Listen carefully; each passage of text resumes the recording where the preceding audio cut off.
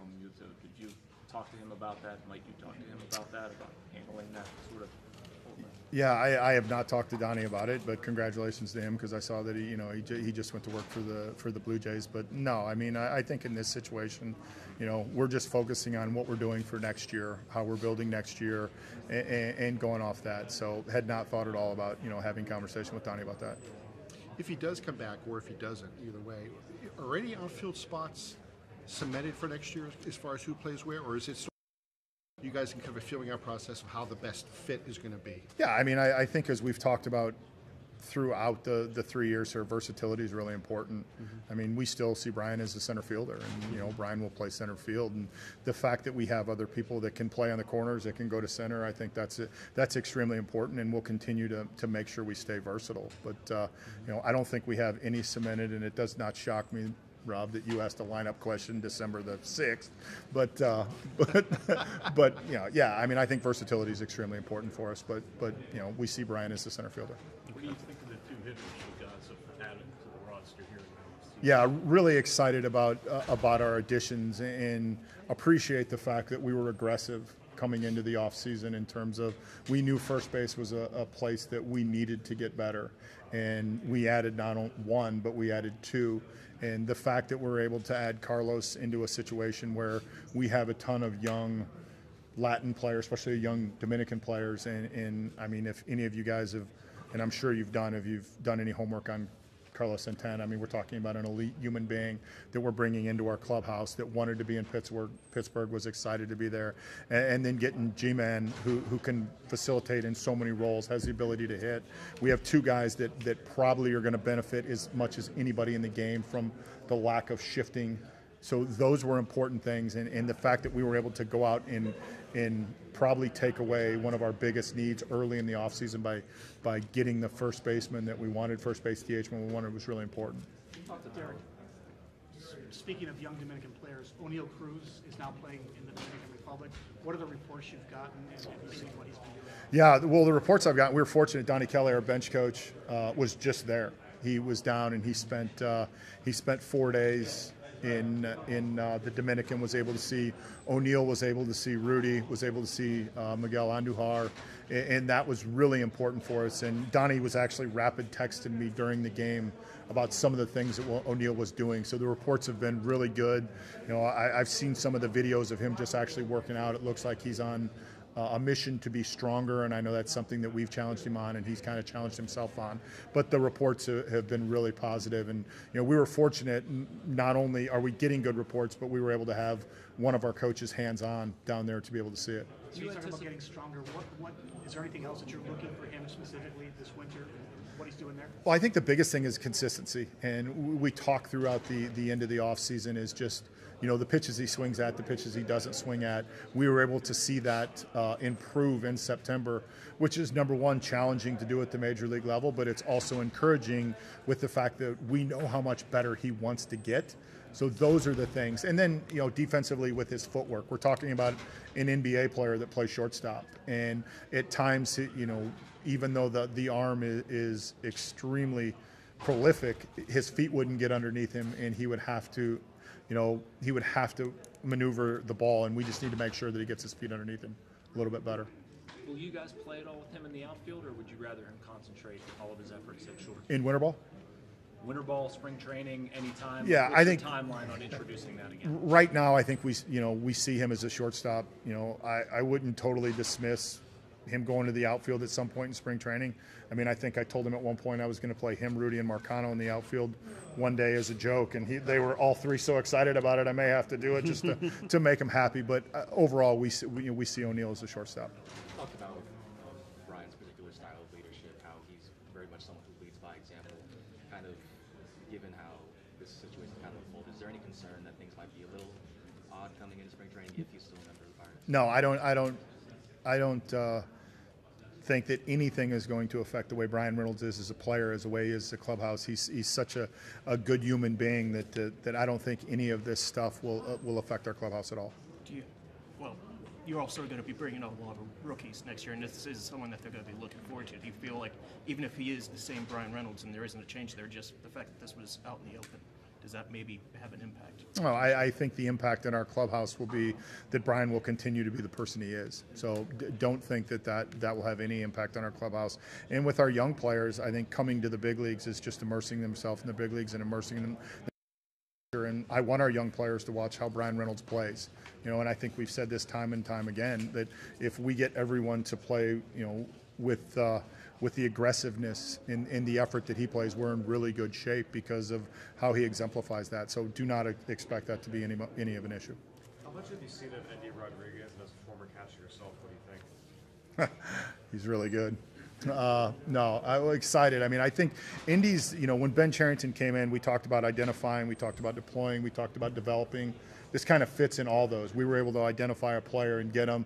We were able to develop him in our own system. We're talking about a player that was in the DSL, and now we're going to get a chance to deploy him at some point, which the ability to catch, the ability to play second base, the ability to play the corner outfields, we're talking about a rare athlete. And he just continues to get better as he climbs level to level. Is there still development? Yes. But are we excited that Andy Rodriguez is a Pirate? 100%. And I think he just fits into this good group of young players we have that Pirates players are going to be excited about. Do you envision him being a 120-game-a-year catcher, or do you envision him being something else? Yeah, I don't know yet. I think that's something we'll find out the more he catches. I mean, this is a kid that's played, 40 games above the A-ball level. And as excited as we get about things, we also have to temper that and let him get into a situation in Indianapolis this year and let him play and kind of work off that. Shelty, with Santana and Choi, do you have one that you prefer over the other defensively? I know you haven't put eyes on them; they haven't played yet. But right. Do you go into it with somebody thinking they're more the defensive guy? No preconceived notion on it. I think to our point, we'll get in and get him in camp. And then the other thing, and Carlos and I talked about it, we have to just make sure we monitor his body. We are talking about a guy that's 36 years old and has logged as many games as anybody in baseball, or in the top 3 or 4 over the last few years. So we have to do that. It's going to be interesting once we get G-Man in to talk to him. Now he's going to be in a situation he's not on the turf as he was in Tampa, and kind of work off that. So it'll be more conversational or relationship things as we get into camp. You mentioned the shift and how that might impact Choi. Santana, there's other rule changes to the pitch clock. How do you think those rule changes are going to impact not only the Pirates specifically, but the game as a whole positively? Well, I think the one thing for the Pirates that's a positive is the fact that we've had a lot of players that have played under these because we're so young. So we actually have a guideline or a template because of the fact that they have played games, especially for the pitchers with the pitch clock. And then the other thing is as you guys saw in September, we have some really athletic guys. And the rule changes are based to make the game more athletic, to make the game flow. So we need to try to figure out how we can take advantage to that to be able to score more runs. Do you anticipate maybe your role or maybe how you approach being a little different this year? Whenever past couple of years we've had to talk about front office, development here and getting guys like in the majors, and this year you're actually going to have them up here. Does that maybe change some things? Well, with those two guys specifically, I mean, they're going to start in the minor leagues, but I think we're seeing a larger chunk of that core group of development guys that are in the big leagues now, which is really important for us. And like we talked about last year, the difference between AAA and the big leagues is probably the biggest it's ever been. We were fortunate enough that we were able to get a lot of reps for those guys at the major league level this year, and I think we just need to continue to build off that to get better. But the other portion of this is it's an exciting group of players. I mean, they do things that a lot of young players can't. So that should, provide for a lot of entertainment. Bay, is his primary position outfield at this point? Like I think about Cruz at short and the young guys you have at second. Like is that where you guys would like to see him maybe set down roots? I don't think we've had a place where Bay's going to set down roots. We feel he can play second. We feel he can play short. I mean, I played him at one game in center late in the season just to do it. Just we had talked about doing it, but we feel that his versatility is something that's really important, and we will continue to build off that depending on how we're going to build lineups, which Rob will probably ask another lineup question here in a second. But depending on how we build our lineups, the flexibility to be able to move him. I mean, if you look at our lineup, I think there's one guy that probably plays one primary position, and he actually played short a little bit last year. But other than that, these guys have the ability to bounce around. Well, here's a lineup question for you then. How do you look at the D? You mentioned before with Santana, like giving him some downtime to keep him healthy. Do you look at DH as kind of like a half day off, or is that you know what I mean? If you need to give a guy get him off his feet a little bit, maybe is DH an option, or if he's down, is Santana's down? Is he just like down? No, I think the DH, I don't know if it's a half day off. It's more how they prepare going into the day, what they do that day, what they do the night before. You know, one of the things that Carlos and I talked about and we try to do with all of our guys is let them know the night before, you know, if they're going to be in the lineup. So conversations that we will have just to make sure that you know, he knows how to prepare going into it.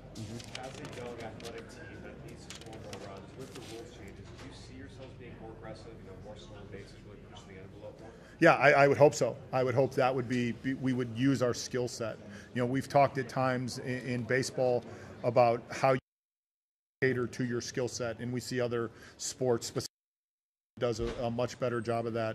But because of the fact we are young, athletic, and we have had players that have played within this system, I would hope that would be, you know, the way we trend towards during the season.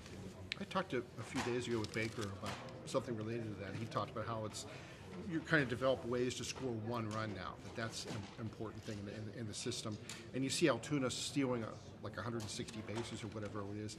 How does that fit? Is that your style of game? Is that kind of like what you've been waiting to kind of implement in a lot of ways? I think your style, or the manager style of game, is built on your personnel. And I think we've done a good job in the minor leagues looking at, and then Bake has kind of deployed his staff to make sure that we're using that skill set. And like you said, in Altoona, we were able to do that. Now, Altoona also had some specific rule changes that were different that allowed that, which is fine because that allows us to talk. And we had Kyron with us late in the year. I think you guys remember.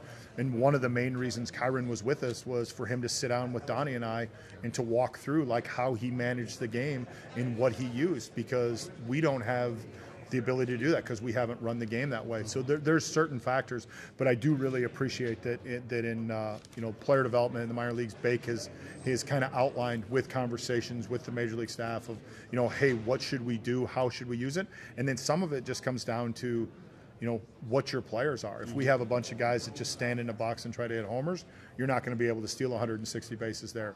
We had a really athletic group there, and I think the other thing that we've talked about is not only making good base stealers, but good base runners to try to create that, you know, first to third, second to home type atmosphere. Mitch Keller took a nice step forward last year. What are you looking for now? You know, the next step for him? Consistency. You know, I mean, I think the one thing we've talked about with Mitch was he was a prospect for a long time. And sometimes when prospects comes to the big leagues, you automatically expect him to be the guy you want them to be. And it takes time. And we saw Mitch go through that process. And I think it was very humbling for him to go through that process. But it also made him work really hard. We got about a third of the way through the season this year. We identified some things in terms of not only with his delivery, but with his pitch mix that we could go to. And we saw a lot of consistency in what he was. The next step is continue to build off that consistency. The one place, and I think I said at the end of the year, I was more proud of Mitch than any player I've ever been around, is every time he took the mound, he believed he was the best pitcher, you know, in the game. And I think that's something we have to let him continue to grow and that confidence, and that's really important. Troy said that he didn't think the elbow surgery was going to be a very big deal. He really downplayed it. Are the reports good so far on his rehab? Yeah, his rehab has gone good. We were happy with how the surgery came out, and just text messaging with him. He feels like he's in good shape. Doesn't feel like he's going to be behind it all. It'll be, you know, once he gets into the States and we're able to get eyes on him and get him into camp, you know, we'll be aware of it. But, you know, from the conversations I've had with him, he feels really good about it. You've been a head coach in this league. Why do you think those jobs are hard? Why do you think there's so much turnover? Well, why there's so much turnover is because, you know, one of the easiest things to do is just to blame the hitting coach. And the reason it's hard is because anybody that's ever picked up a bat thinks they can be a hitting coach. And because of that, everybody has an opinion on it. And the building and establishing and then the maintaining of relationships with a game that's based on failure is extremely hard. And that's why you see places where the longevity of the hitting coach and the consistency of the hitting coach keeps getting extended is because, number one, they're able to maintain, but they're also able to change. And the game has changed. I mean, 5 years ago, 6 years ago, when I was a hitting coach, you didn't have to be a movement specialist. Now you have to be some sort of movement specialist, or you have to have someone on your staff that's a movement specialist, and you have to be able to let them have conversations about what hitters are doing. And then I also think hitters know a lot more about what their body is and what the angles are and the things that we can measure. And so it's a challenge. It's a challenging thing. And, you know, I think we're really fortunate that we have Andy Haynes, and it's really easy to critique guys, but the fact that we're going to maintain consistency is really important. How do you like to interact with guys who have their private strategies in the offseason? Has that dynamic changed over the years? That dynamic has changed. I think years ago, and I can speak from experience, you were extremely sensitive that almost like it was an indictment that you didn't have the information to provide, but it's become such a norm now, and I think it's one of Andy's strengths that he builds relationships with those external guys, and you know, we learn about what they're teaching because ultimately it's about the player, and if the player's in a good position and understands what they're doing, then we're going to get the best for them. Thanks. See you guys. Thanks, Joe.